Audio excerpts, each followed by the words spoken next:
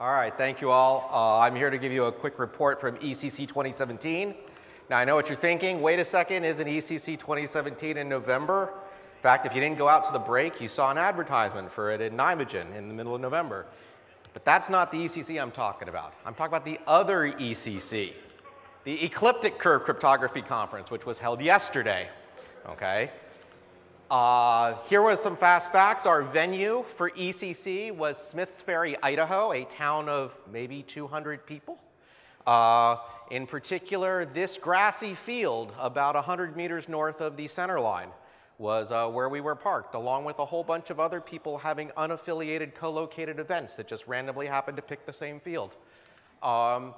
Accommodations for the conference were held in Donnelly, Idaho, about 30 miles north in this structure, which managed to hold everybody who was attending the conference.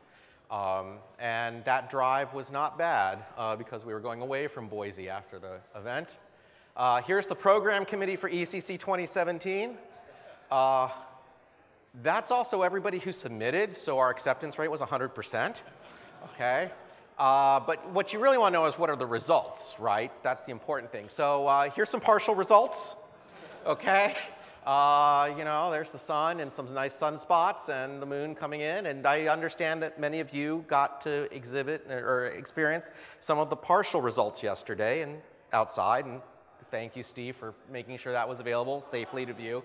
But the partial results are partial. What we really want are the total results, right? So there's a total result.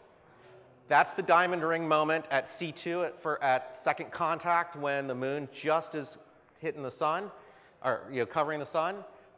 Here is a better shot at totality where you can see a small solar prominence up there.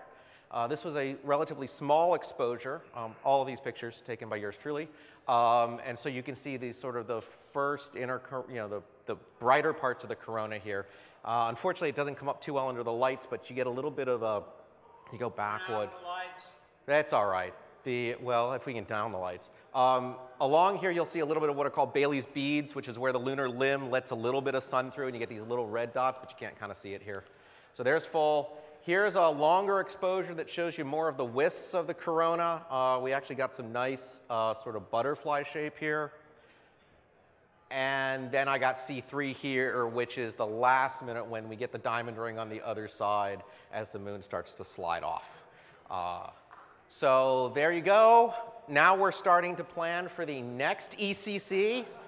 We're leaning toward Chile or Argentina in 2019 or 2020.